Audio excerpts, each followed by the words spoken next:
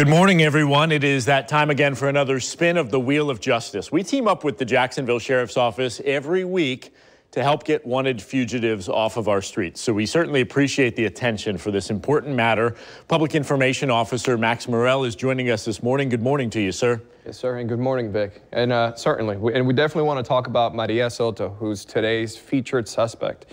She's wanted for grand theft auto and sale, manufacture, or delivery of cocaine. She does have a bond, $76,000. She's 33 years old, about 5'1" in height, and 125 pounds. And I do want to point out she's been on the wheel, but the charges have been upgraded, as has her bond. She has another arrest warrant now out for her. So now she has multiple arrest warrants. You want to keep an eye out for her. And now, as we do every week, if you want to spin the Wheel of Justice, see who else we can feature today.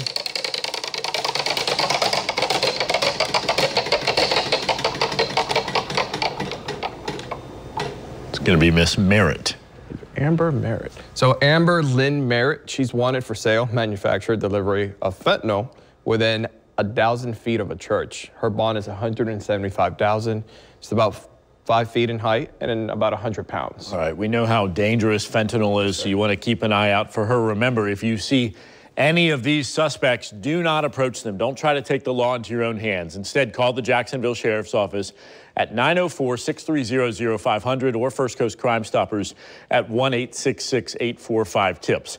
And now's probably a good time to remind you that besides the Wheel of Justice, you can catch up on who JSO is looking for. So this is the unsolved crimes page right now, and you can see that there are just a number of different people on there that police are looking for a range of charges, from grand theft auto to violent incidents and everything in between. So this is right there on the Jacksonville Sheriff's Office homepage, isn't it?